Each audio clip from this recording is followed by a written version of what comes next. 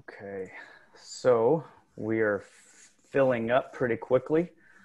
We're about halfway there insofar as people that have registered, but we'll just kind of get going here. This is being recorded and will be available afterwards, posted on our website along with our other webinars. So, hi everyone. Thank you for tuning in today. I am your host, Luke Holcombe. First, I would like to give a brief intro about myself and Schrute Laboratories. I've been working for Schrute Labs since 2015, supporting the greater Midwest and Southwest with technical sales support. I have a bachelor's degree in enology from Cal Poly, San Luis Obispo. My background is large-scale commercial winemaking, and I started that in 2005. Most of the wines I've made have been destined for distribution. So with that, the margin for error, especially during packaging, is quite small. After putting nearly 1 million cases of wine under screw cap, I've been lucky to have learned how to use screw caps properly with the guidance of folks like Eric. Schrute Labs has been a leading vendor to the adult beverage production industry for over 80 years. We're based in Petaluma, California, and we strive to bring the best products to market with unparalleled support. Our portfolio ranges from crush pad equipment, biologicals, enological tools, and oak adjuncts, filtration media and equipment, beverage integrity solutions, and what we consider to be best-in-class corks, screw caps, crown caps, bedules, wire hoods, and tin capsules. The purpose of this webinar is to present a broad overview of what proper implementation and sustainment looks like when using screw caps. We support many different types of closures and are not seeking to elevate or denigrate one over another. This is simply informative. Beverage packaging exists at the nexus of the components used. And regardless of the closure chosen, there are specific critical control points that must be understood to ensure component compatibility and bottling day success. And this is true for any closure. During this presentation, we will discuss proper application, bottling day quality control, winemaking considerations, and attempt to address common myths and misconceptions about using screw caps for wine packaging. While we will highlight some of the problems that can occur, we will also present remediation. All of this is with the intent to provide the end user with practical, applicable information. Knowledge is truly power. At this point, I'd like to introduce our guests. First, Amanda Fleming. Amanda is the head winemaker at Post Winery in Altus, Arkansas. In her role, she leads the production of over 100,000 cases of still and sparkling wine, frizzantes, and hot-filled juice products, mostly under screw cap. She's been in winemaking since 2008, doing so on the north coast of California, Marlborough, New Zealand, and most recently here in Arkansas. She's a fermentation science graduate student at the University of Arkansas and is currently preparing for the upcoming harvest. I want to thank her in advance for her time and convey our appreciation of her for sharing her expertise with us today. Thanks for having me, guys. Awesome. Our next guest is Eric Graham, field technical expert for Amcor Capsules North America. Eric started his career in the wine industry in 2000, overseeing the packaging of more than 4 million cases of wine annually. In 2009, he worked in a similar capacity, supervising a mobile bottling line, working with approximately 45 different winery customers. In 2010, he was recruited by Amcor into the field technical service role for North America, where he has supported nearly 1,500 customers troubleshooting screw cap, glass, and capper setup issues. He's without a doubt the preeminent screw cap application expert in North America. Eric, thank you for taking time today to share your vast experience with us. Thank you, Luke, and welcome everyone. All right. Without further ado, let's dive right in. Just where we've got most people on here. Fantastic. Okay, so yeah, Schrute Labs Screw Cap webinar, July 2020, how not to Schrute it up. So there's my contact information and also contact information for Schrute Laboratories. This will be revisited at the end of the presentation if you don't capture it right now. So screw caps, how not to Schrute it up. If you are a fan of The Office, you remember this episode. So as I said before, practical presentation on screw cap application, bottling day QC, and winemaking considerations, and we're going to address common myths and misconceptions. So this is what we don't want to have happen. And Eric, what are we seeing there? We are seeing a very shrewded up cap. Now that's a train wreck. Yeah. It looks to me like somebody had a spinner, a cap that would not open. So they got a knife and proceeded to cut the cap from the bottle, which is never a good thing. And that person was me. Okay, so real quick, I'm going to throw up the screw cap triage list. This is not an exhaustive list. It is not in order of importance necessarily. This is available. I can send it to you, and I have hyperlinks in it. It goes to the individual products and all that kind of thing. We're not going to delve deep into the tools necessary. Just going to cover them generally, and Amanda and Eric are going to help. And Eric, what is this called? That is Taming the Screw, but we refer to it as the Bible. Yes. It's a very, very great reference. Yes, absolutely. So, yeah, I have mine right here. So, and I'm sure Amanda and Eric have theirs within close reach. So, myths and misconceptions. Screw caps are only used for value-priced wine. I don't believe that. I think that is a scary story that we tell ourselves in the industry, that all the consumers think that it just means cheap wine. And I think that is changing nowadays, slowly but surely. Also, that screw caps cause reduction. We had a question about that earlier, and we're going to dive into that a little bit more. But it's kind of a topic for another day, but we'll try to address it very generally. All screw caps are the same, perform the same, and apply the same. Amanda, has that been your experience? No, not at all. Eric? Now, there's definitely some known differences from manufacturer to manufacturer. Even though they're intended to work with on the same bottle finish, there are definitely some differences between manufacturer. Yeah, absolutely. That's been my experience as well. So consumers don't like screw caps. Amanda, has that been the feedback that you've gotten? No, I mean, they're super convenient, and more people are moving to screw caps, those who consume. It's just easy, and the wines are good. Right. And I think one of the purposes of this webinar is to give everybody the tools and knowledge and the resources necessary to not only apply correctly, but kind of reach that convergence of proper winemaking and proper application, and marrying those two.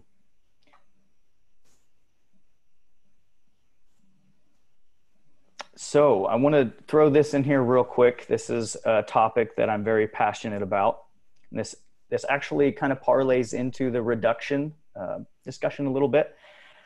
But what you'll notice here is the difference in ullage, otherwise known as headspace, between a cork finish bottle and a screw cap finish bottle.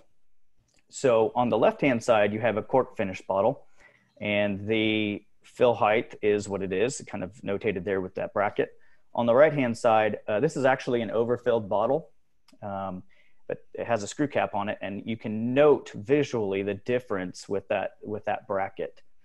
So with that, I want to talk real quickly about math, because it's important. Now, somewhere, I think I saw a couple science-y type folks on the attendee list, and they may give me some grief about my lack of sig figs, and I am fully aware of that. But that being said, this picture does not show a W65 bottle. This looks like a burgundy type, but I use W65s because it's one of the most common bottles out there. But I did some math yesterday, really crunched some numbers, and the volume of ullage, if you use the correct fill height at the correct temperature and all those variables, it's about 7 mils. When you have volume of a W65 screw cap finish, it's like 19.71 mils. So that headspace increase is about 180%. Now, because you're in a really small package, 750 mils, that 180% has a drastic effect because you have a lot more surface area. But imagine this in a 180% value in a tank. That you wouldn't not do anything about that as a winemaker, would you, Amanda? Oh, yeah, no, you'd definitely be doing something about that. Right. So, and we're going to show a little bit more about this in the future, but this headspace must be effectively managed in both bottles. In the cork, for example, most of the time this is handled by a vacuum corker. So that vacuum corker pulls a lot of that atmospheric air out and allows for a reduction in bottle shock. So Amanda, for example, and the folks at Post Winery, they have a liquid nitrogen dosing system, which we'll show you a video of here in a minute. And that almost completely evacuates any of the atmospheric air and therefore the oxygen out of the headspace. And for more information on dissolved oxygen, we have a webinar already posted that I gave a couple weeks ago with Darren Michaels. So with that, I'm going to turn it over to Amanda. And thank you, Amanda. And if you have anything to give as an intro, take it away. All righty. So first of all, I wanted to thank Scott Labs for having me, and thank you guys for all being here. I am excited to be here. I'm actually 38 weeks pregnant, so hopefully I won't be having to run to the hospital during this webinar. So far, so good. So that puts me due date August 5th. Rookie mistake, right? Having a baby during harvest, but sometimes these things happen. But anyways, it's all good. But I wanted to talk first a little bit about Post Winery and who we are, what we do. As Luke said, Post is located in Altus, Arkansas. And a little bit of background, it was established in 1880 by a German settler named Jacob Post. And he began the tradition of winemaking and found out that growing grapes here actually works pretty well. So passing it down through 5 generations, here we are in 2020, and Post is still making tons of wine today. They're the largest commercial winery in Arkansas. The grapes that they're most well known for growing and making into wine are muscadine, red and white, and that also is made into pasteurized juice that we sell on site. It's really delicious. I also have to give a shout out. We do produce some Labrusca grapes like Niagara. We also make Concord. And then a fun one that's unique to the Arkansas area. It's a French hybrid. It's called Enchantment. And that is a red grape, and it's a teinturier grape. So that means that the flesh is dark, just like the skin. So it gives a super intense color. And we love that.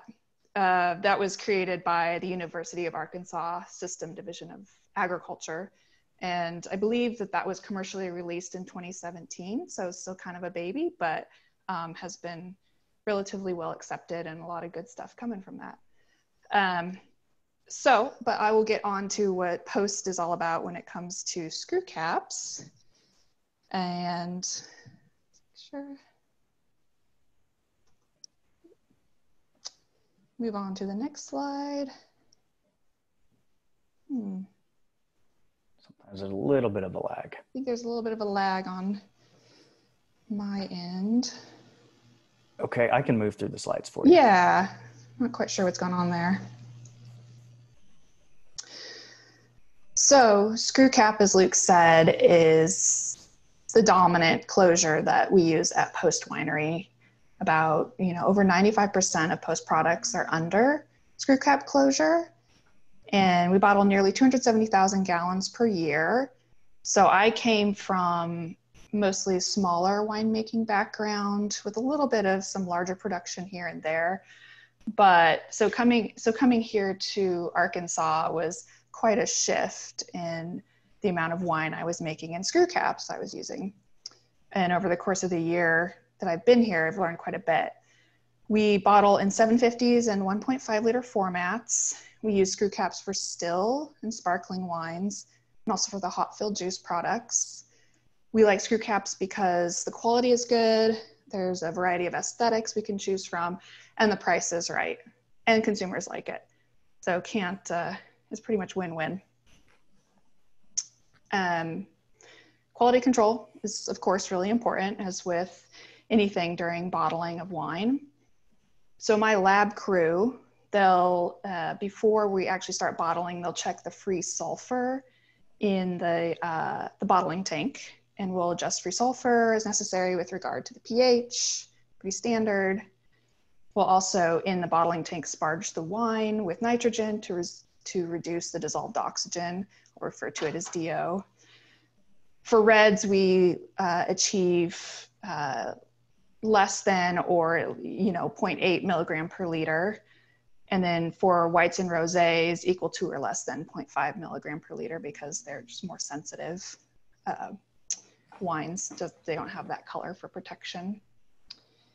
And I would say really that when you're getting ready for bottling, aside from making sure that you have the right glass and the cap closure, you need to make sure that your free sulfur and DO standards are met prior to bottling, so that your screw caps perform optimally and then your wine stays good under closure.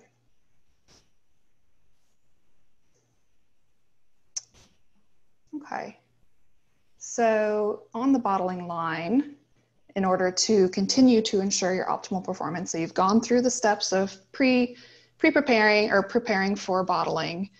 Now you are ready to go, set up, and you want to double check that first of all, that your cap liners are intact and correct. And so for pressured or sparkling wines, those screw caps actually have a different insert in them. It looks like a plastic insert. And so you have to use those with sparkling wines. And then for still wines, you have the Ceratin or the Ceranex liner, but you don't really want to use those for sparkling wines. On our end, we sparge empty bottles with nitrogen prior to filling. So we have a special counter pressure filler, very nice. It's actually used for both, it can be used for both wine and beer, though we just use it for wine. So what happens in that process is this pressure filler will pull a vacuum from the bottle, fill it with nitrogen, repeat that process, and then fill with wine. So we're decreasing that package oxygen as much as possible. Yeah, and I think that's a good time to point out something that, generally speaking, brewers are much more concerned with oxygen pickup at all points during the process, but specifically during filling compared to wineries, because just very generally they have a higher pH, so they're not using SO2. They have lower alcohol.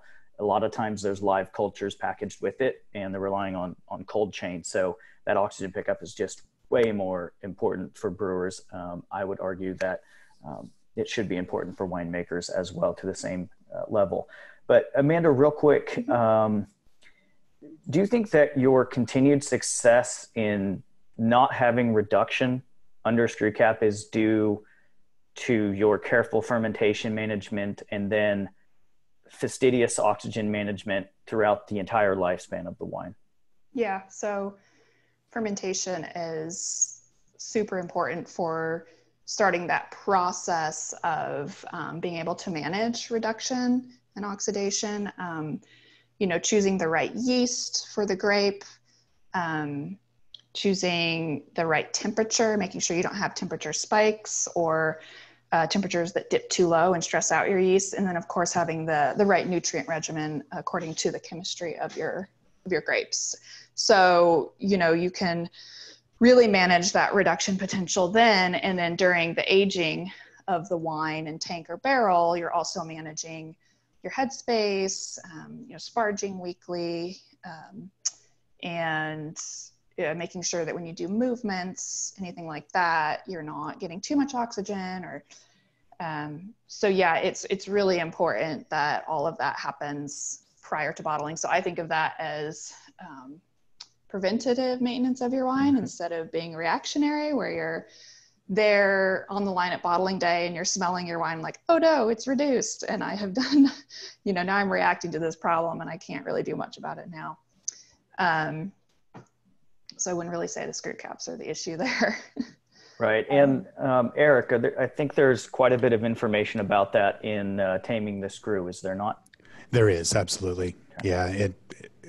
In the author's opinion, there's a supplemental article of his that I read that his philosophy is prepare the wines correctly, and you don't need to rely on the OTR or the oxygen transmission rate of the liner to get good wine. His opinion, it was more the liner choices are more of a crutch to poor winemaking than getting the wines right and then sealing them tight with the Sarantin liner, and then you get not only the flavor profiles you want, but you also get the shelf life that you might give up using a more permeable liner. And then obviously your shelf life is decreased because you're letting more oxygen in, and then you've basically got to get through those wines much faster. So you're giving up. Yeah, that's been my experience as well. Same with Amanda. Like I've put, over 1 million cases under screw cap, and very, very few circumstances have I ever seen reduction. And this is reds, rosés, whites, sparkling, all sorts of things. And it really gets back to fermentation management and oxygen management. But also, if you, generally speaking, if you get a wine reductive, meaning low dissolved oxygen, and you hold it there in the cellar for a good period of time, most of the time those volatile sulfur compounds will exhibit themselves, where they can then be mitigated and remediated. And if you do that correctly, when you put that wine in any closure, crown cap, cork, screw cap, they won't reoccur later. So I think that's kind of about as much as we're going to talk about reduction. Also, I want to take this real quick minute. There was a raised hand. If you could, I would really appreciate if you have a question, just type it in the question and answer box, and we'll answer it towards the end. And there was a question, Amanda. Yes. Yeah. On what level of carbonation is used on the sparkling wines, and I know that depends. And also, is there a screw cap selected specifically for higher pressures? Well, we do frizzante level, and then we do more of your regular like Brut and Spumante level of carbonation. So that's anywhere from 2,000 parts per million up to 4,000 parts per million. And then as far as I think we just use the same pressure screw cap between both frizzante and our full-on sparkling like Brut. I don't know if you want to speak more to that, Eric. Yeah, we do make a screw cap for a 30 by 60 screw cap for a wine bottle, like your typical wine bottle, that is meant for higher pressures than normal still wine. And I'll actually talk a little bit about on that in my piece. But basically, we do have liner options for specific circumstances, like semi-effervescent wines or even semi-sparkling wines, all the way up to about the 6,000 parts per million or 6 grams per liter, or really 6 bar of pressure is the max. Right. And Post was actually, as far as I know, the first winery in the United States to put sparkling level like 6 bar under screw cap in the United States. But anyway, so you can see, I'm going to start this short video which shows the liquid nitrogen that Amanda uses there at Post Winery. So we'll play this here.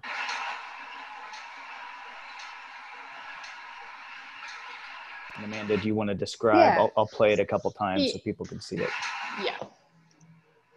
So this is our Parachute. It's a frizzante wine that is going to be going under screw cap. And in the picture or the video to the left, it's actually receiving its inline nitrogen drip. So towards the very end where you see like that cloud coming up in the neck of the bottle. And so that's where Luke was talking about how we're diluting that oxygen and really mediating lowering that headspace oxygen. After that inline drip occurs, then that second video on your right, it shows the caps going on. So we've got a 4 head capper, move along at a decent clip, and yeah. Awesome. And you're using liquid nitrogen. We're using liquid nitrogen. Yeah. Yeah. Eric, have you ever heard anybody using liquid argon by chance? Not very often. I actually, when I was at Laird, I had one customer that used liquid argon out of 45. Yeah, I've never seen that. Yeah. Just nitrogen.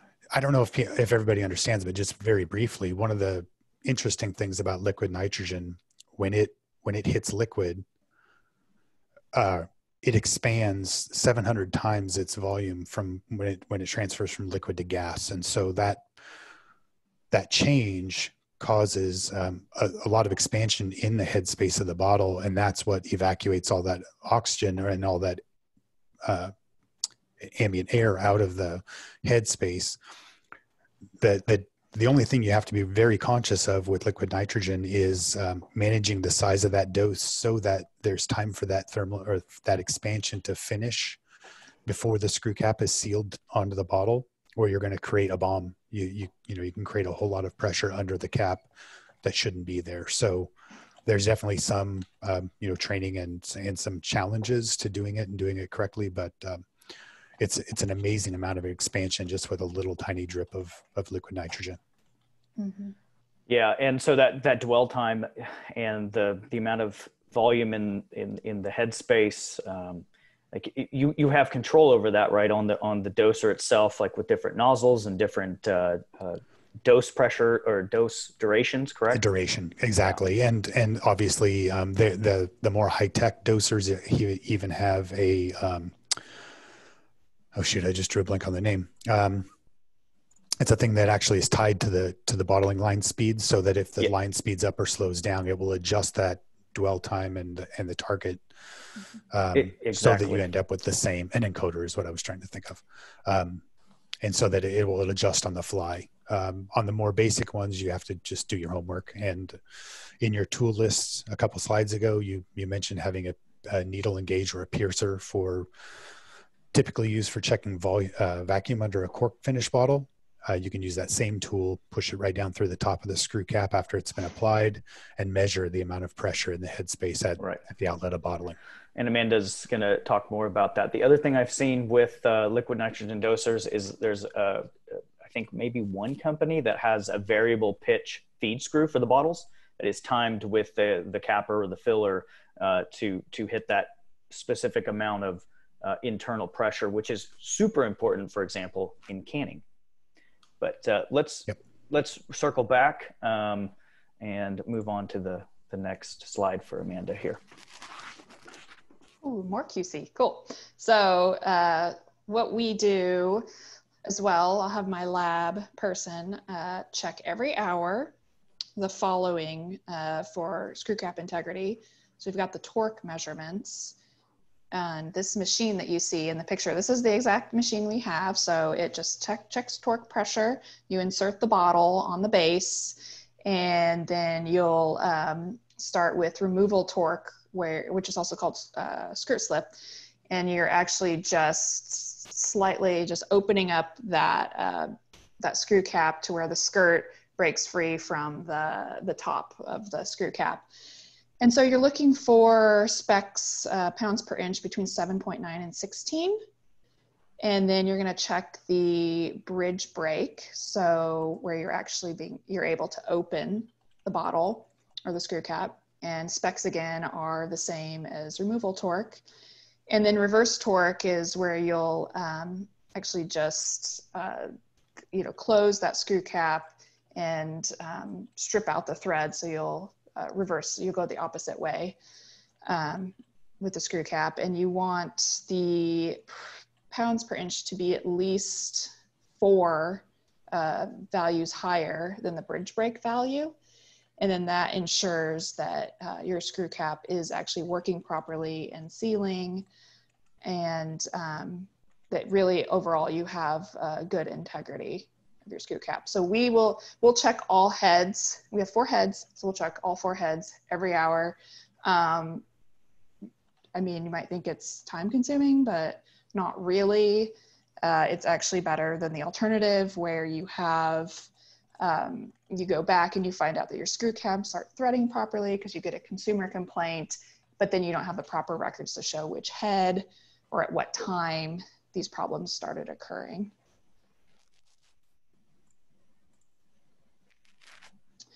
We're also checking every hour the bottle pressure with the piercer gauge that Eric was talking about.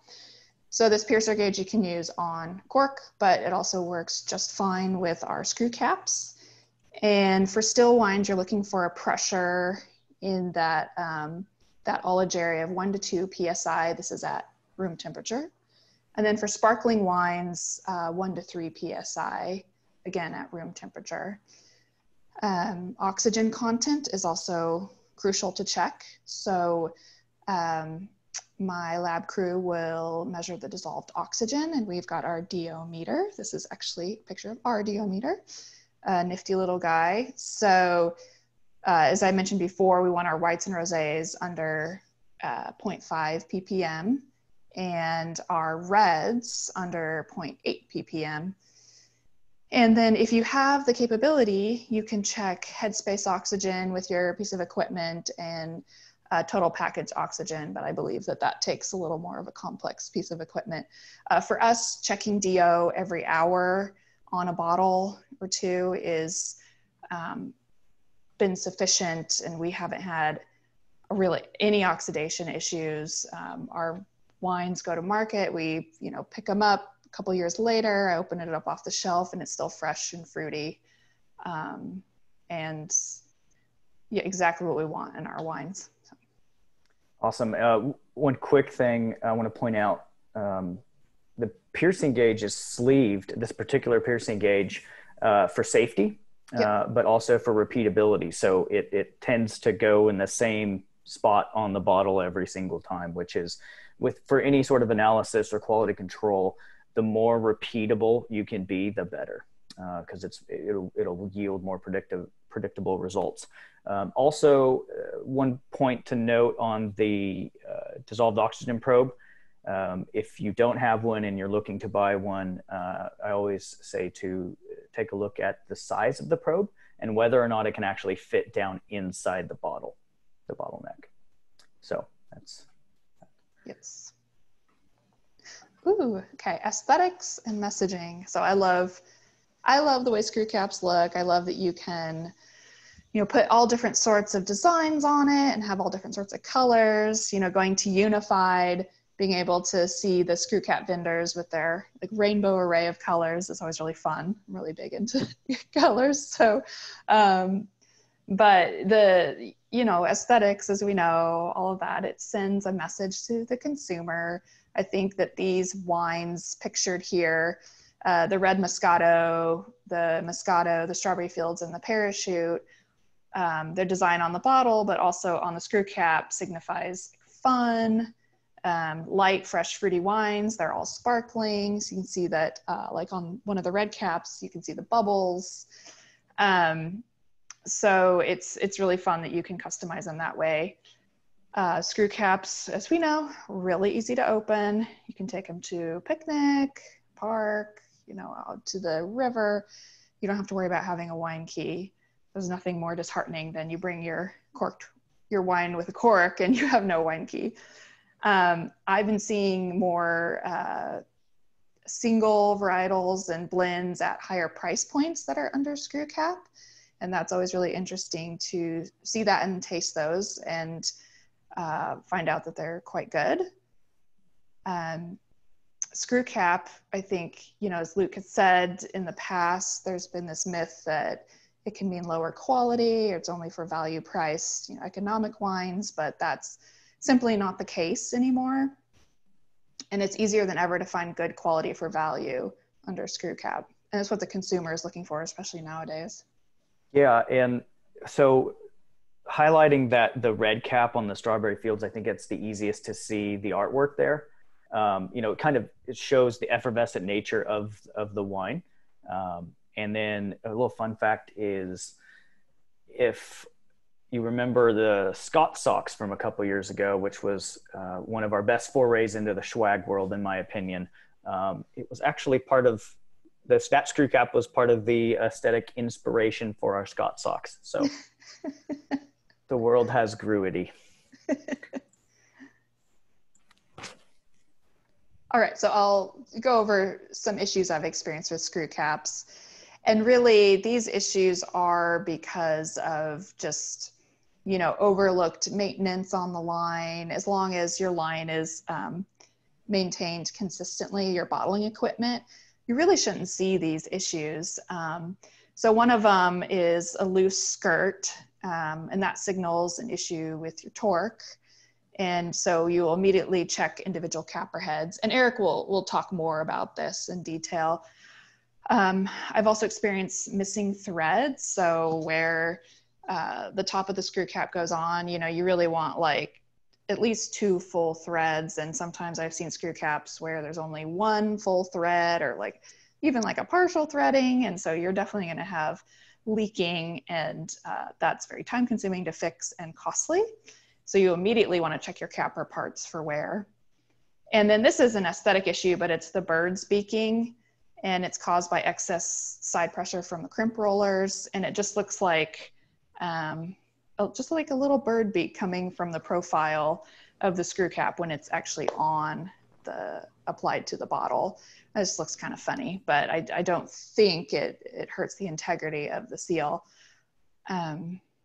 So those really 3 are just the big ones I've seen.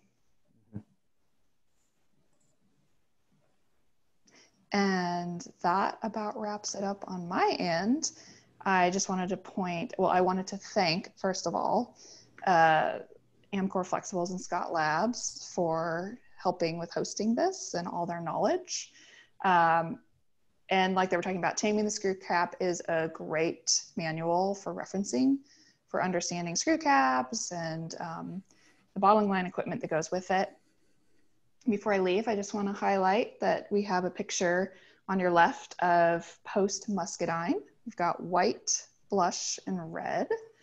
And on your right, there are Muscadine grapes, which, as you can see, are quite different looking from Vitis vinifera and French hybrids. So Muscadine is really our bread and butter here, and it's a very unique grape. It's native to the South, and it does really well in the heat, does well with pests, and it's got a very unique flavor. It's really hard to describe, right, Luke? It's kind of more like when people ask you to describe it, you're like, well, it tastes like Muscadine. Exactly, yes. But I would say the reds have very much of like a strawberry component, and then the whites are sometimes more like candied, like Jolly Rancher flavors. But if you haven't tried any, please try some. It's a fun experience. And I think, if I had to interject there, that I would try the Parachute. It is unlike any wine you've ever experienced. I think it is one of the most unique wines in the world. And it's one of your flagship products, right? It is, yeah. So the Parachute it's white muscadine wine, and then it's sweetened back with muscadine juice. And then it's brought up to a Frisante level of carbonation. So it's very refreshing.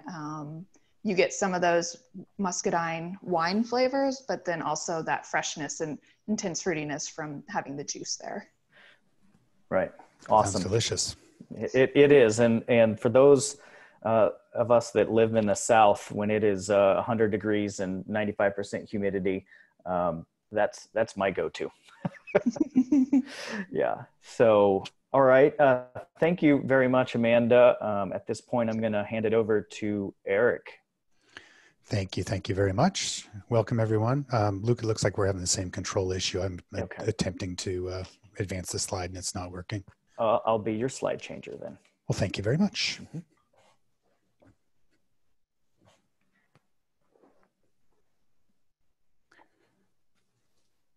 So I don't know how many people are familiar with the Stelvin name, but we tell people that Stelvin, when it comes to screw caps, that we are the Kleenex of screw caps.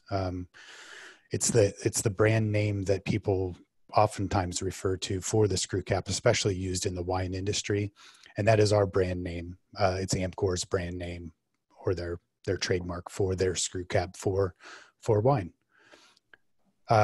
Today's goal is to just give a really brief overview of a few things, challenges, things to pay attention to when using screw caps on your wine, and trying very hard not to fall down that rabbit hole and make this presentation be way too long. So the point to go away with, though, is to know that there is expert help available through Scott Labs or Amcor, and that it's nothing to fret about. These issues are rare.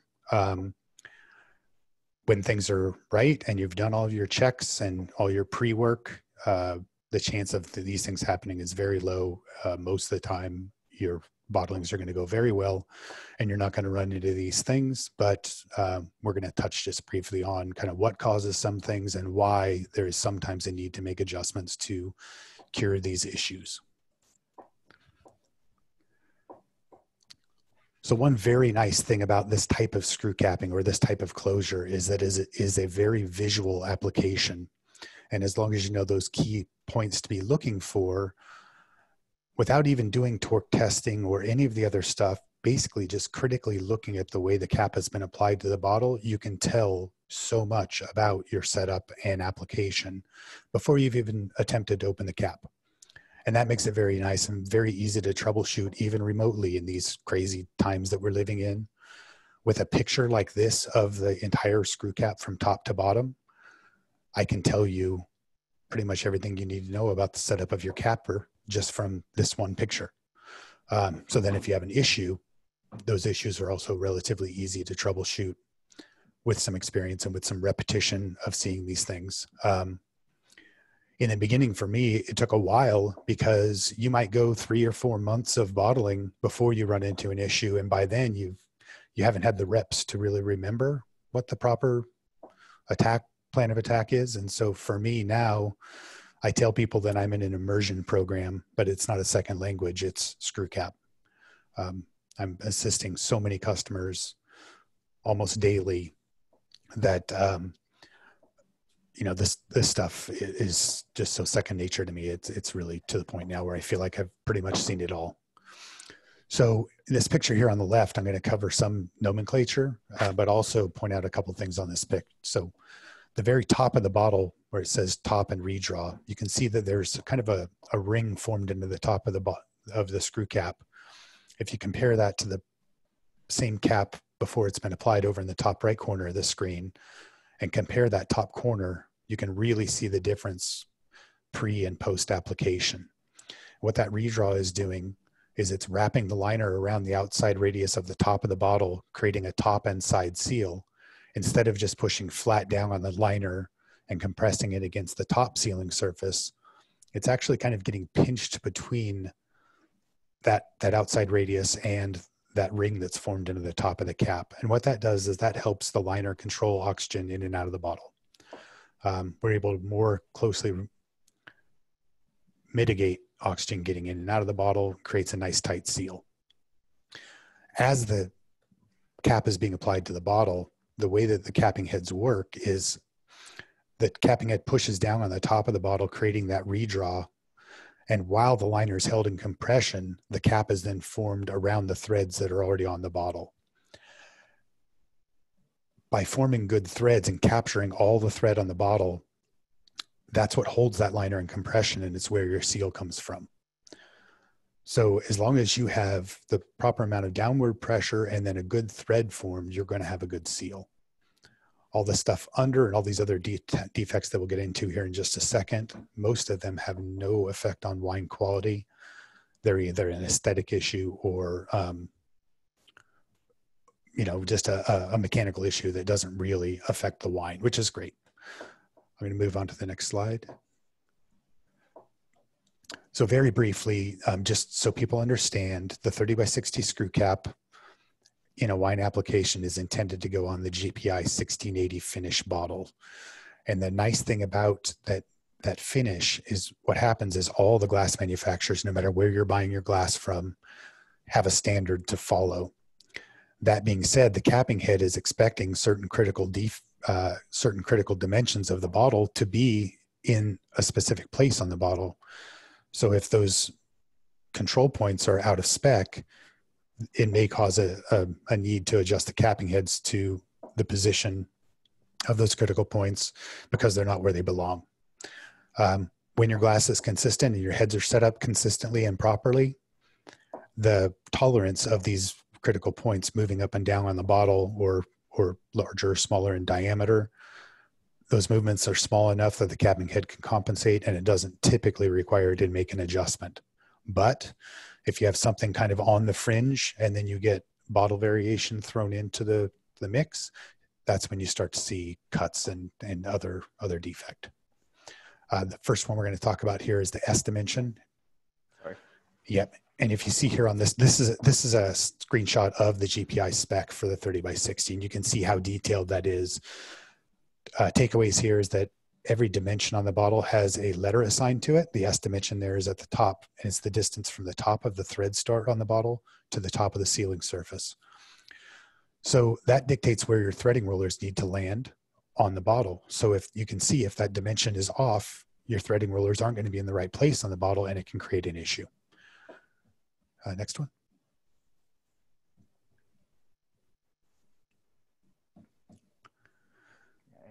Animations, yep. Yeah, so you can see there more of a zoomed in view of that from the same screenshot. That's the S dimension. And again, I already covered why it's important for it to be where it belongs. D dimension. So this is the dimension of the bottle that dictates where the tuck under or pilfer rollers need to land. So at the bottom of the D dimension, you can see where there's that little circle, dotted circle. There you go.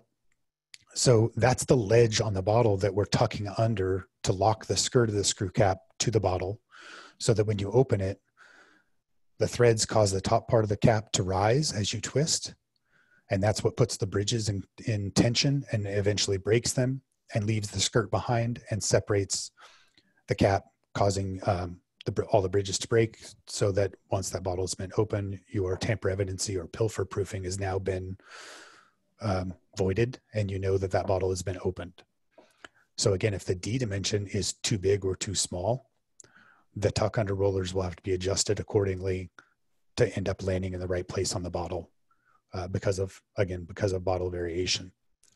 As long as the glass is staying within spec and your heads are set up nominally, the capping head can adjust for this, so you're not having to adjust every single time you run or every single time you change production date or batch of glass. Awesome. Real quick, Eric, I've noticed some people have a real hard time opening screw caps when they try to open the top of the, grab the top of the screw cap, and then they also grab the skirt and try to separate them. And isn't that like defeating the functionality of the cap? Yes, you're definitely fighting yourself at that point. So real quickly, I'll add to that, Luke, because it's a good point. I've had a couple customers in the last 10 years. Well, first time I got the phone call was actually from a wine importer. And he said, I'm very familiar with the Stelvin brand. I've opened thousands of bottles under screw cap, but bottles from this one particular customer that I'm importing are always very hard to open, and I don't understand it. So I had him send me a picture, and what this customer was doing was they were using a neck label, and they were wrapping a neck label around the neck of the bottle right at the end of the skirt and where the skirt of the screw cap meets the neck. So they're basically doing what you're saying. They're holding the skirt from being able to turn. And then to open the bottle, you're having to overcome the strength of that label to get things to start to move, which causes the bottle to be very hard to open. The screw cap is one piece until those bridges break. So if you're holding the skirt and holding the cap, you're fighting yourself. Yeah. A lot of people trying to fancy up the opening of a screw cap bottle will grab the entire bottle in one hand and then twist the punt end of the bottle. You have more leverage because it's larger, and it just looks fancier. Incidentally, that's how you remove a sparkling cork as well. You torque on the bottom of the bottle, not on the cork itself. Exactly. It's a leverage thing. Yeah. So we're getting close on time, so let's rock and roll here. Okay, so de-angle will come up a lot because de-angle is one of the main causes of pull-off. A pull-off is when you go to open a bottle and the entire cap and skirt comes off in one piece. The skirt does not stay locked to the bottle. And if you look here in this zoomed in a little bit to the right of screen, right under where Luke's moving there, that bottle has a de-angle that's well in excess of the 15-degree max. So no matter how well you apply that screw cap, when you go to open it, the cap is going to reform itself right up and over that ramp that is formed by the excessive de-angle, and it's going to be impossible to open the bottle properly. Now, like I said earlier, the wine is still protected. The threads are good. The downward pressure being applied to the top of the cap is good. So the wine is still going to be good. Okay, next one. We talked about difficult opening, the K dimension. A lot of people think that the screw cap finish ends where the tuck under happens, but it actually ends all the way down here at the K dimension. So the K is the diameter of the neck where the skirt meets the neck. If the dimension is too large, the screw cap, it basically becomes press fit over the neck of the bottle, and it makes a very hard opening bottle. And if it's too small, the bridges on the cap can actually break during application, because the contact between the skirt and the neck gives the cap some stability while it's being applied. It stops the bridges from breaking. So when the gap is too large and there's no stability there, you're more likely to have broken bridges during application. Okay, next. You can click past that. There you go. We talked about liners earlier. Saranex and Sarin Tin are by far the most popular screw cap liner choices in the wine industry. And those are offered by all of the screw cap manufacturers, not just Amcor. Saranex probably, they say, more closely mimics an average grade cork, where Sarin Tin is a tighter seal with less oxygen transmission rate, or OTR. There are special use liners. We have liners for pressurized products up to 6 bar, and we have liners for pasteurized or hot filled products that are meant to deal with those high temperatures that can be exhibited during those processes. Really what we do is we encourage the users to do their homework and to do trials to determine which liner is best for them. But I would say probably 80%, maybe close to 80% of the liners that we sell are Saranex, which is just kind of like the norm. It's the average. If you have a wine that's super sensitive to oxidation, or a wine that's going to be cellared for a long time, Sarin Tin is the tighter version that would either allow those wines to keep longer or protect a more sensitive wine.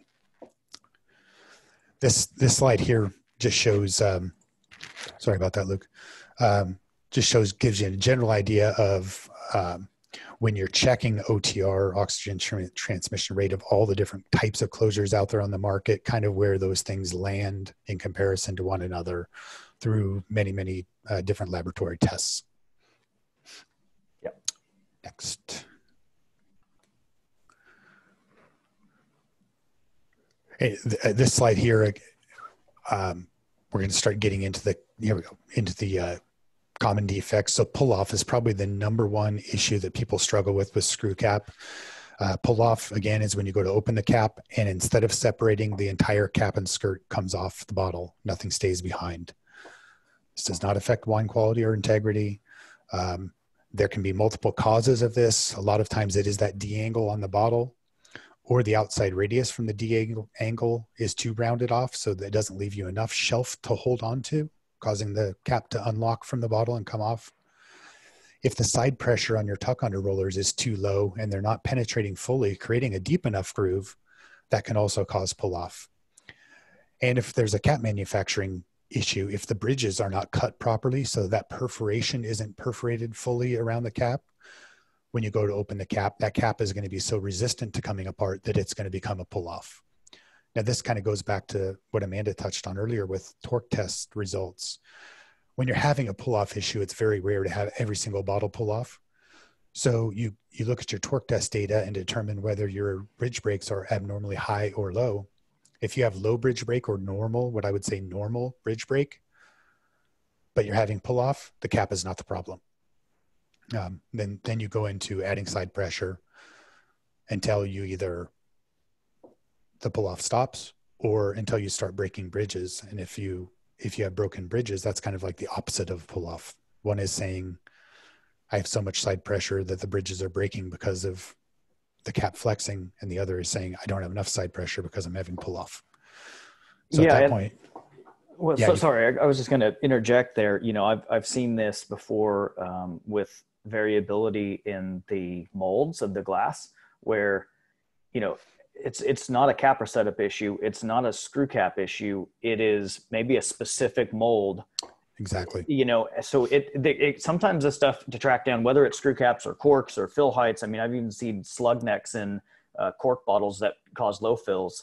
Yeah. It can be a mold issue. That's a really good point, Luke. So none of the glass manufacturers intentionally make glass that's out of spec. And when the runs start, they always are fully in spec. That bad de-angle actually comes from dirty molds typically. As the molds get dirty, the graphite that they use to lubricate the molds starts to fill in the sharpest corners on the mold. And as that sharp corner from the neck to the de-angle starts to get rounded off, that angle gets out of control. So that's typically what happens. And because they're manually swabbing most of these molds, all it takes is the guy swabbing to get overzealous one time to cause a mold number to go out of spec for several bottles. And they may not catch it in their QC process because it does kind of burn off and may actually recover slightly. So when we see a pull-off issue, a lot of times we can track it back to cavity number. You're absolutely right. And or timestamp on the bottle. Yeah, and that kind of gets into a conversation I don't want to have at this point. But like, if you ever want to understand why there's variability in glass, call your glass supplier and arrange a trip down to the absolutely the manufacturer. And I do want to say one thing real quick, coming from the proactive winemaker side. If you do have a new mold you're bringing in, I would suggest, you know, getting a couple samples of cases of the glass, having your screw cap on hand, and then just running that glass as a dry run through your bottling equipment, making sure that you have all of the right equipment. And, you know, don't do that the day before. Do that like a couple months before if you can, or a few weeks before. Absolutely. Yep. So we're going to try to pick up the pace a little bit. Yep. Spinners. So we mentioned that when Luke was showing the shrouded up cap at the very beginning. So a spinner is when you go to open the cap and the threads fail before the tuck under fails or before the bridges break. So now you have a cap that just spins and spins and spins on the bottle and will never open until you get out your knife and you completely cut the cap away from the bottle. Yeah. Spinners are a horrible thing to send out in the market. And this is where the reverse or strip torque test that Amanda mentioned comes from. So if you're doing that torque test routinely, you're doing a visual inspection and you see that the bottle has a complete thread, a well-formed thread, and you do the reverse torque test and the reverse torque is significantly higher than your bridge break torque, then there's no reason that this bottle should ever become a spinner. Yeah. As you open that bottle, the bridges get pulled on. If the bridge break is lower than the bridge strength or the thread strength, they should always break before the threads strip out. So there's just no reason for that to be a huge issue. And that is your safety net or your guarantee that the bottles that you're running are not going to become a spinner out in the market. And this is one where there's no issue with wine quality, but you're definitely going to hear about it from the consumer. Absolutely. Yes. It's probably the one that people get the most bent out of shape about. When a consumer can't get to their wine, they have to get a knife out to cut the screw cap off. Yeah. They get very upset and obviously they throw in the safety concern. You know, I almost stabbed myself while I was attempting to pry this excessively heavy material off the top of the bottle, yada, yada. So yeah, we don't want to go there. So there's a test for that. Right. Broken bridges. So one thing that people don't commonly understand about screw capping is that a lot of the success of screw capping comes from the way the cap is being supported by the bottle inside it. So if your bottle is on the very small side, allowing the cap to flex a lot while it's being applied to the bottle, you're more likely to have issues like broken bridges. So the only thing you can really do to reduce broken bridges is to reduce side pressure on your pilfer or tuck under rollers. But you're kind of in a box there too, because if you reduce them too much, then you can create pull-offs. So it's one of those things, you shouldn't have pull-off and broken bridges at the same time, because reducing the side pressure enough to cause pull-off, you should not still have broken bridges. Another thing that can cause broken bridges, in addition to excessive pressure, is excessive tilt in the top of the bottle. So if you think about it, if the entire top of the bottle was tilted, the entire cap has to tilt with it, but the bottom of the skirt where it meets the neck is trapped.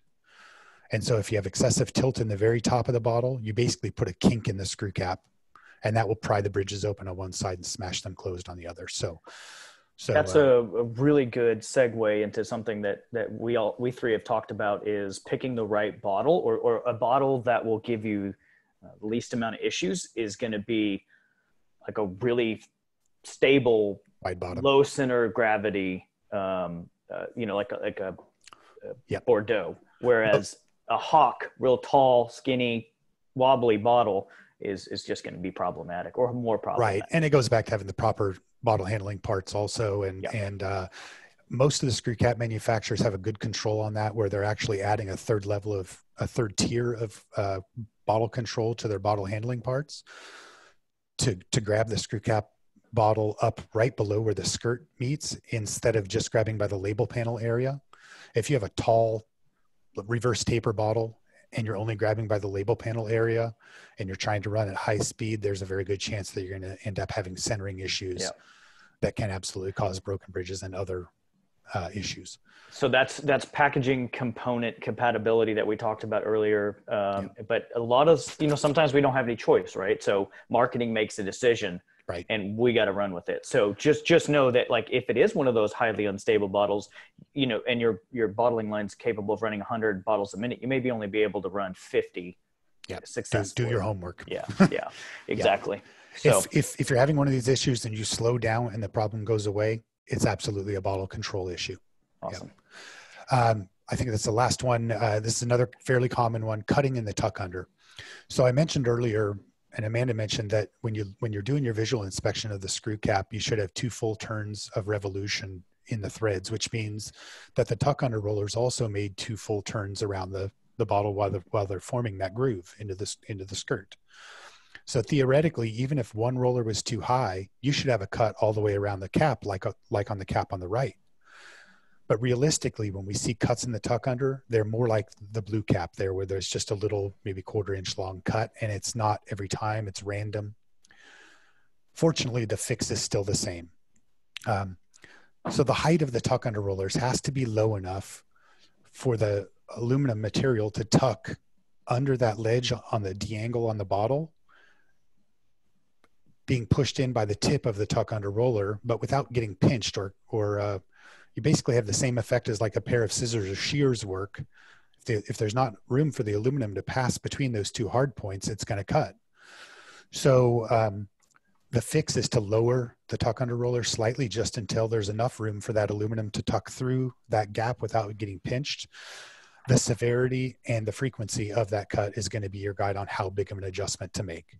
So the blue cap on the left, you might only go down a 1/12 of a turn, just a tiny amount, right, on both tuck under rollers.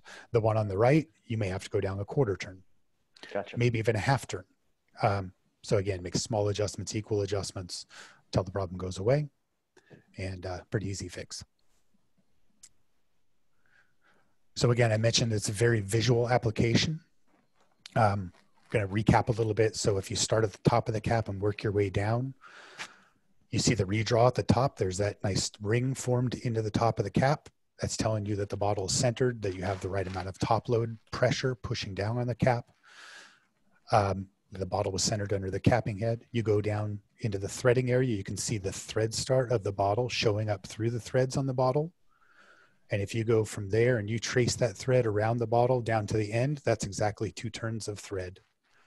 So that even tells me that the machine height was correct, because if the machine height was too high, you'd have a short thread. If it was too low, you'd have excessive thread. You look at the bridges, none of the bridges are broken. There's no puckering of the material between the bridges. They're not torqued over or on the verge of breaking. Everything looks nice and clean. You move down to the tuck under groove.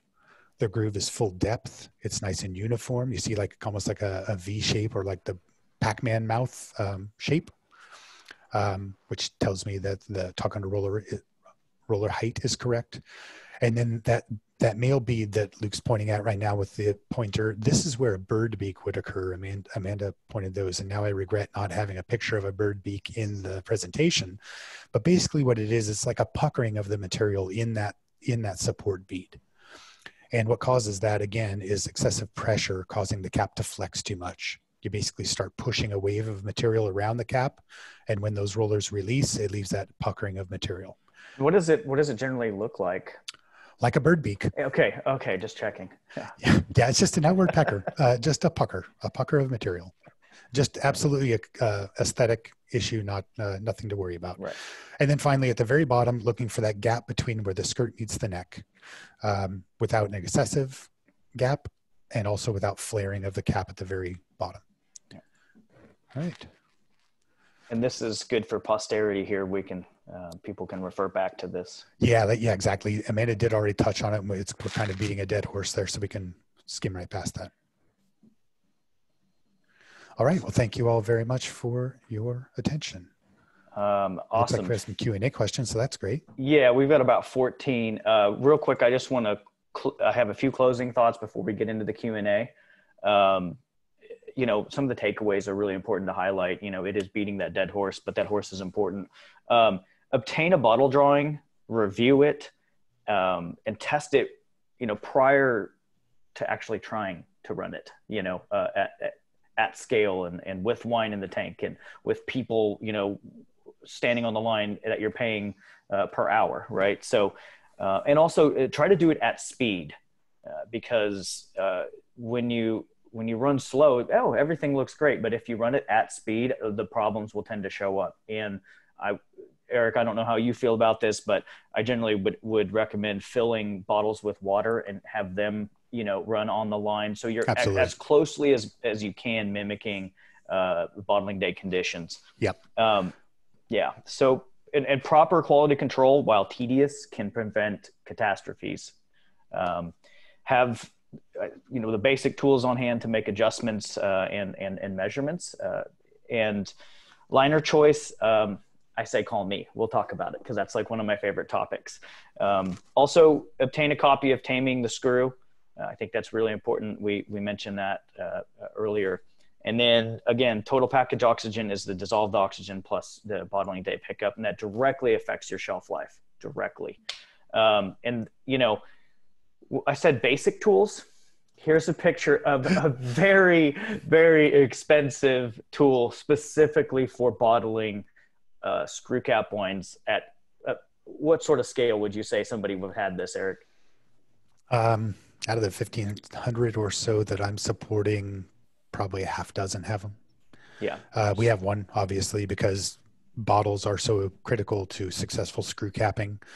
We look at a lot of glass, and I hate to say I've learned way more about glass working for a screw cap company than I ever thought I would. But it is, it's a critical part of the puzzle. If you look at the bottle, the screw cap, and the setup of the capping machine and just the function of a capping machine, we by far have the easiest third of that trifecta. But at the same time, everything that goes right or wrong with a screw cap, whether it's a visual defect or a mechanical, the way the cap is working, people assume they have a cap issue. Well, the cap's not doing something it's supposed to do. It's got to be a cap issue. We are kind of forced to know a lot about all three pieces of that puzzle. Right. Awesome. Okay. Well, if people need to go, I'm sorry for running over a couple minutes. We're going to stay on for as long as you two can. And we've got about 15 questions. And I'm going to try to go through and answer those to the best of my ability. Please talk about the differences in bottles, Stelvin, ROPP, screw cap. I'm assuming we're talking torque-on, tamper-evident, roll-on, pilfer-proof, the different types of screw caps we see in the market. Eric, do you want to briefly address that? Sure. In Taming the Screw, they actually do a good job of tackling that question with the nomenclature. So technically a 30 by 60 is a ROTE, not a ROPP. A ROPP is a 30 by 21 screw cap that is meant to be used on a completely different finish and a completely different application than what we're talking about here. But people sometimes do refer to any screw cap on a wine bottle as a ROPP. So technically they're using the wrong nomenclature if you really want to get into it. Right. I'm going to ask for more clarity. If somebody just says ROPP to me, I'm going to say, what size are we talking about? What kind of application are we talking about? So to answer your question in a roundabout way, yes, there is a difference, or there can be a difference, but it depends on, you really need more detail. Yeah. Okay. This is more of a winemaking question, and I don't want to get too far down the rabbit's hole in this because it starts dealing with volatile sulfur chemistry and sometimes winemaking philosophy. But Amanda, someone that's curious about your take on minimal use of copper at any stage of the winemaking process, pre-bottling under screw cap. So it's not sure exactly what the question is, but do you have a thought process there, or a philosophy? Well, of course, there's a maximum amount of copper that you're allowed to add over the course of the wine's life, and I think I know that number, but I'm not going to say it off the top of my head. But you really obviously want to keep under that parts per million. What I do is, of course, I'll run trials every time we want to add copper and say, I like the 0.4 ppm copper addition. Well, actually, I'll back it off and maybe add only 0.3 ppm to the actual tank, because when we're talking about doing trials at small levels, there's so much room for error. So, and then we'll assess the copper we added into the tank, if it smells better. And if not, then we can always go back and adjust a little more. But I think the less you can use, the better. And if you're having to use it all the time with all your wines, then I think that signals a problem with something going on in fermentation. Yeah, 100%. So there is a legal limit of residual Yes, copper. residual. And the other issue that can come out of that, apart from your winemaking philosophy, is also copper is an extraordinarily strong oxidative catalyst. So if you want to talk about making a wine to have short shelf life, leave a lot of residual copper in it. And there's ways to mitigate that. And we can talk about that a little bit more. Yeast holes are a great way to help reduce the residual copper limit. And also you don't have to go straight to copper. There are other tools like tannins and something like our Regulus that can help take care of some of those volatile sulfur compound issues. Mm-hmm. Okay. I would be curious about your take on, we did that one. Let's see. What about recyclability? What are your thoughts on recyclability, Eric? Aluminum is the most widely recycled metal on the planet. So that's a good thing. However, I think especially in the United States, there's a misconception with our single stream blue cans, and it depends on where you live. Most people assume that if they put a recyclable material into that blue can, that it will be recycled. Realistically, what happens if your recycling center that's taking that waste doesn't have the proper equipment to separate metal from glass?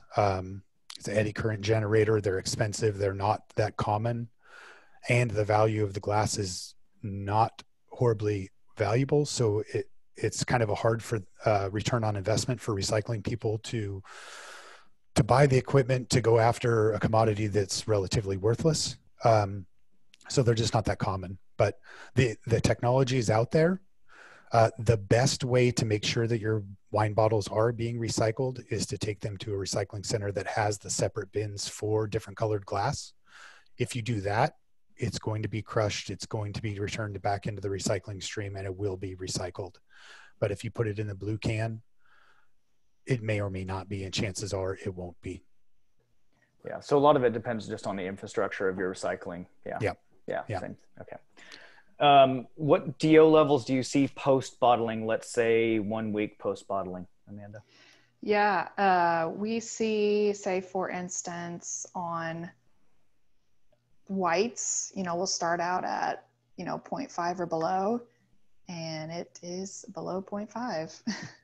So yes. I'm not seeing any increase because we're really managing our pickup on the line as well. And we've got that good bottle filler too, that helps sparge a lot of that DO, and having the inline nitrogen drip helps immensely with that DO. Absolutely.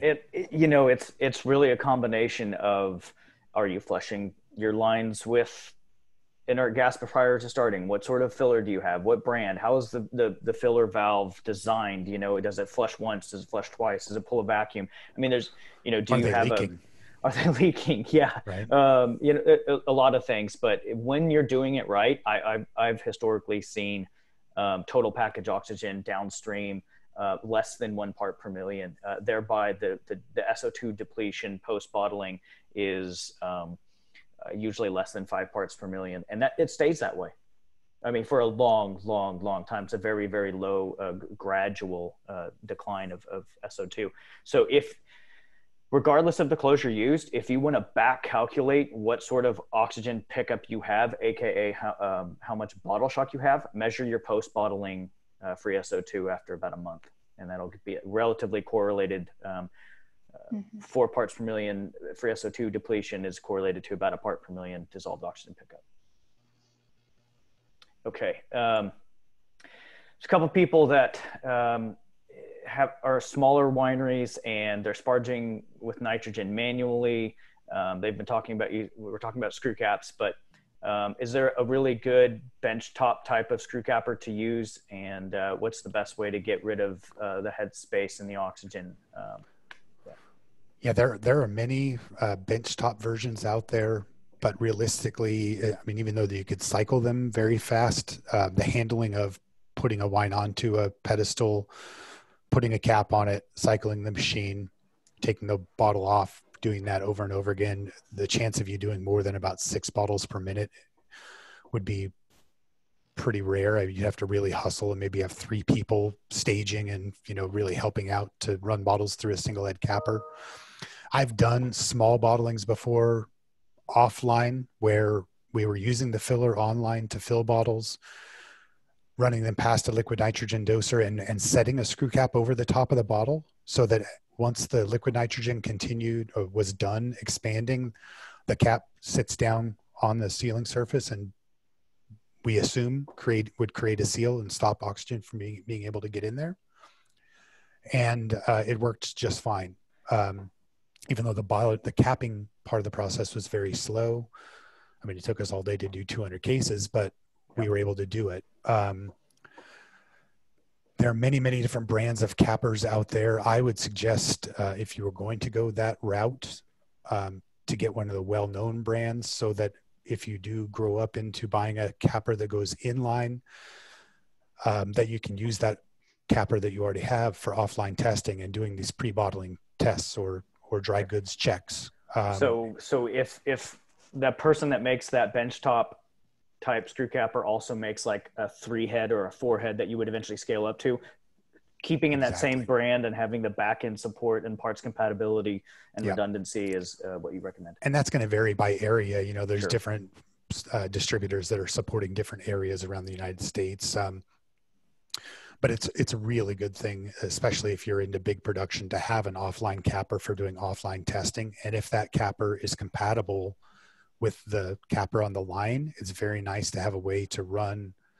Let's say you're having an issue with one capping head, you can swap out the heads, go work offline while the line runs, figure out what the issue is, and have that head ready to go as soon as you have an opportunity to switch it back. So those kind of things can really, really help you with your productivity. And it's something that I don't think a lot of people think about when they're thinking about offline testing. Yeah. Also, I'll take this.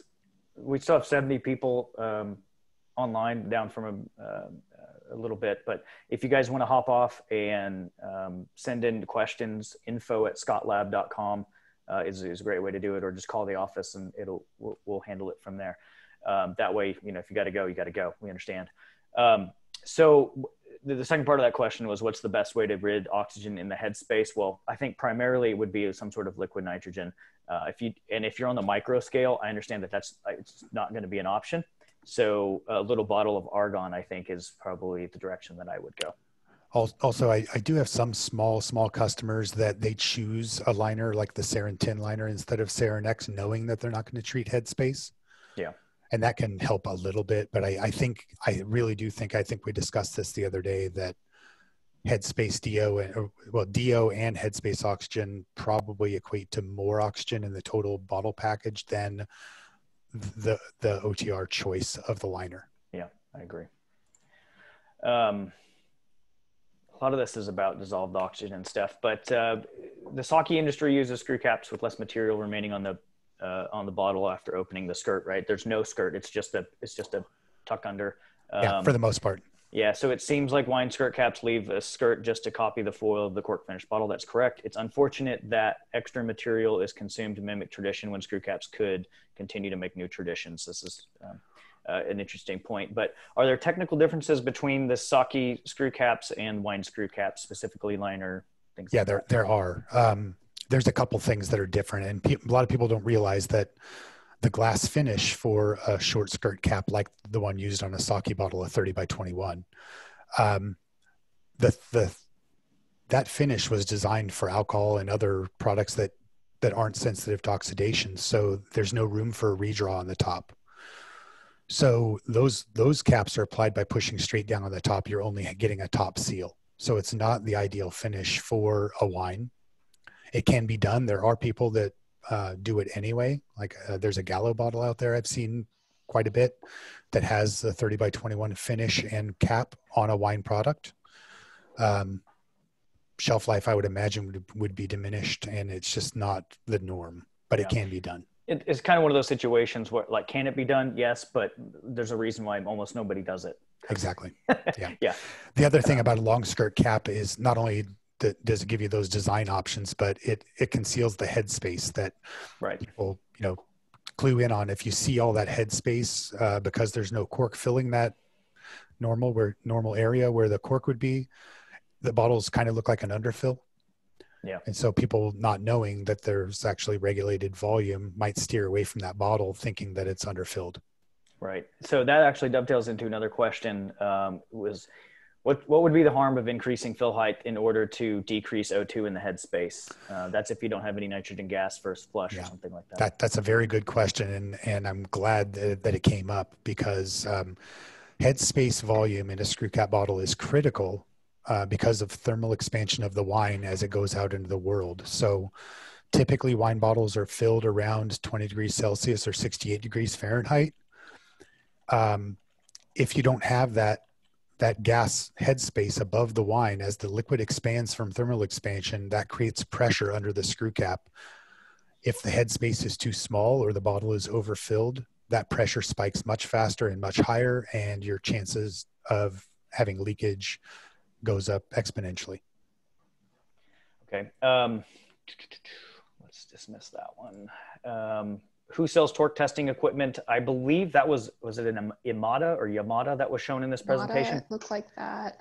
Yeah, but there's quite a few different many manufacturers. So let's just punt on that one, and if you have questions, follow up afterwards, and we can send you a couple links. But it's they're used in all sorts of applications, so they're very common. This is an interesting question. It's a good one. How does different slip agents in the cap affect the torque, and can it affect the seal pressure? I'm not sure exactly what they mean, but I think maybe slip agents like maybe potentially water or wine on the top of the bottle, maybe causing torque issues. Luke, if you look at the inside of the screw cap, it has what looks kind of like a gold anodizing on it. Okay. That coating does have a slip agent in it. Gotcha. And the reason it's there is twofold. One, it helps us during the drawing process or stretching the cap from a flat sheet into a cylindrical shape. Without it, the aluminum would blow apart. But we can order that internal varnish with more or less slip agent. Our goal is to have a cap that's easy to open. There is actually no upside to having a cap that's hard to open. It might give somebody more secure feeling, but realistically, there's no effect on how well it holds onto the glass, but it does affect how it slides across the glass when you're twisting it open. So yes, there's an effect. We really only use one, and ours is proprietary, and it happens to have to be slipperier than some of our competitors. Okay. Let's see here. What's the best and safest way to remove the skirt of the cap from the bottle? I think we might punt on that one. Just be careful. There are pros and cons of reusing glass. If it's already been ran through the capper once, it can be damaged. So without very close inspection, I don't know if I want to get into it. We use a piece of equipment to do it for testing. That has a foot pedal, so there's no hand knives involved. But there are also techniques that I've seen used by many, many people using a utility knife. But anytime you have a sharp blade in your hand, and there's risks involved. Another question was, I have about dissolved oxygen. I understand the need to check DO throughout the life cycle of the wine to prevent reduction. How do you counter this with the requirement of oxygen nutrition during a successful fermentation, specifically the addition of Fermate O? So that's a pretty complicated topic, and it has to do with the fact that yeast do use oxygen in their life cycle. And this is one of the reasons why during punch downs and pump overs, we're adding air. There's things like pneumatage. Fermate O, for example, and some other organic nutrition actually has a couple units of oxygen built into it. So when we're talking dissolved oxygen and prevention and remediation and things like that, during fermentation and yeast feeding is a whole different situation than post fermentation. And I'm being very specific with my words, post primary fermentation. I think that pretty well covers it. We can feel free to reach out for me. We can talk a little bit further about that. Somebody uses CO2, and I'm assuming CO2 gas for headspace management of the bottles. One of you want to handle that one? On what are the pros and cons? The pros can be creating excessive pressure in the headspace that shouldn't be there, and a higher likelihood of leakage. I don't know anybody doing it personally. Yeah. I don't know why you would.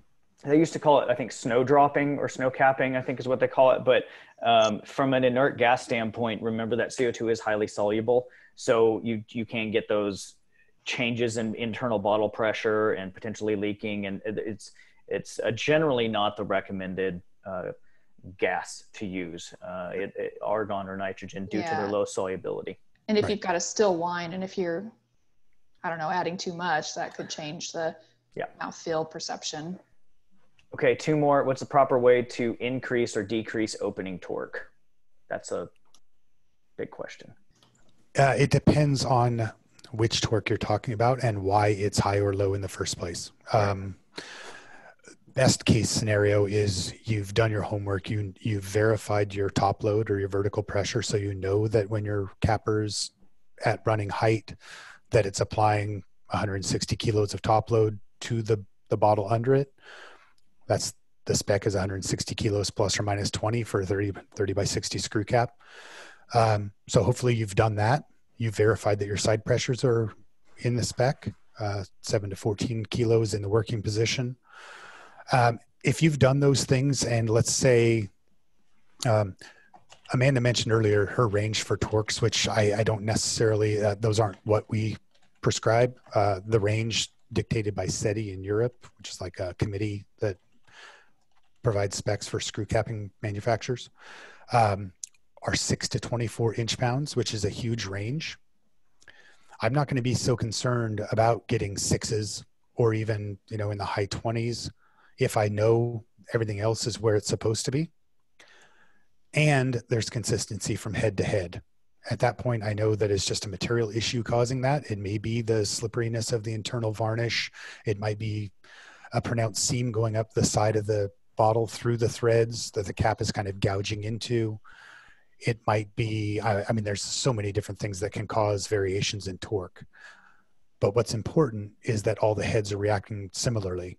If you notice that head number one is giving you a drastically different result than all the rest, well, that is your time to clue in on a variation in a torque, because that tells you, hey, something's going on with that head that is different than the rest. Obviously, that's a little harder to do on a single head capper because all the bottles should be reacting the same. So it probably becomes even more important to verify all of those other settings to make sure that they're right. Awesome. Any other final thoughts, Amanda or Eric? No, not really. I don't know if we want to address this last question. The last question is a complicated one about a QC program for dissolved oxygen and on and on. Okay. So Okay. I will handle that offline. So awesome. Excellent, guys. Thank you very much for your time. Thank you, everyone that's still on the line. Yeah, awesome. Really. All right. Wonderful. Thank you very much. We'll see you next time. Okay, bye-bye. Bye.